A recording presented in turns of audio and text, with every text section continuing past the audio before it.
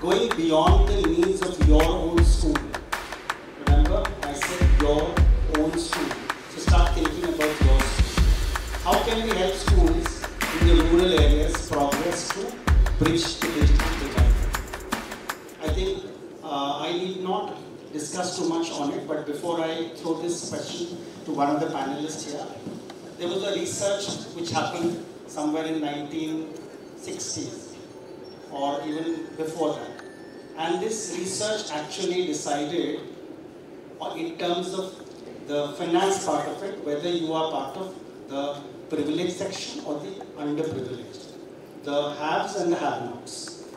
So those who are rich, haves, those who are poor, have-nots. A research was taken another 20 years later, and then they decided to again go for another question, and then the haves and the have-nots. Again, the haves were those people who were computer literates, and the have-nots were those who were not computer literates. So obviously, when you look at literacy in terms of digital transformation as the striking factor to decide whether you are part of the privileged section or the unprivileged section, you will be able to understand what the question says over here. So how can we help schools in the rural areas progress to bridge the digital divide? So you may have done a lot for your school, but how do you help those schools who are still struggling with digital transformation? I am going to invite Ma'am Deepa Balasunder to wander over. Thank you, sir, for giving me the chance, and good evening, everyone. The question is, going beyond the needs of your own school, how can we help schools in the rural areas progress to bridge the digital divide?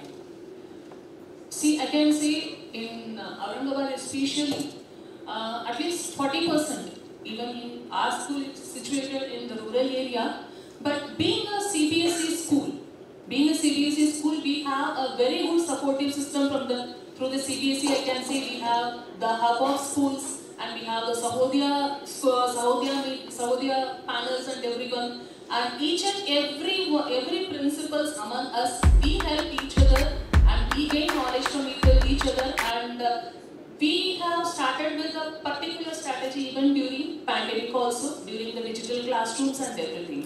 When it comes to the digital proficiency in the rural areas where we are in need even today, even after the pandemic also.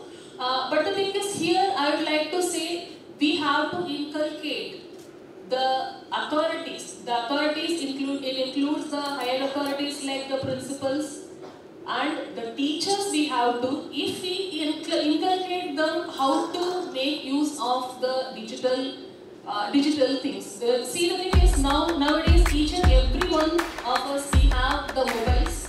Mobile is a minimum need and minimum requirement each and everyone has. Only the thing is we have to give them a proper platform how to use it. If we are inculcating the teachers of the rural areas, how we will inculcate? We can go for the virtual meetings. We can teach them how to go for the virtual meeting. We can start with the virtual meeting. That gives them the confidence how to handle the meeting first of all. Then we can inculcate the students through the parents. If we are inculcating the students along with the teachers, if the child is able to see the teacher online, the child will not make it will not make any difference for the child, and definitely for the rural area people, it will be a wonderful wow factor, I can say. So if we are inculcating the entire team of the school, it is not only the principals, not only the teachers, and each and every one how to use the virtual platforms, then it reaches the student in a very proper way. Because each and every one of us, we have the 4G mobile now. Each and every one, irrespective of the rural area, irrespective of the other areas. So we have the rural, we have the digital facility, but the thing is we just want to teach them how to utilize in a proper way. And we can just tell the students how to use the YouTube classes, I can say. And if the teacher is able to reach the child in a proper way through the virtual classroom. So we even even we, the CBSE schools and everyone, we face the problem. As Ganesh sir said, we were not knowing about Zoom at all before the pandemic. We were not knowing anything. We just know how to access the Facebook.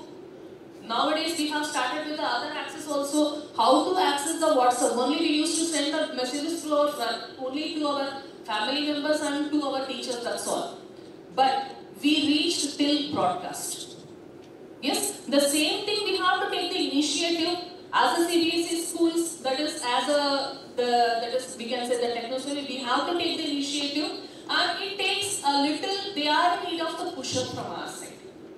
They are in need of the push-up from our side, definitely even they will be knowing, and they are very keen to learn. It doesn't mean that they don't want to learn, they are very keen to learn, and we are in need of a proper supportive system, definitely even we can give. If we are giving, if we the teachers and we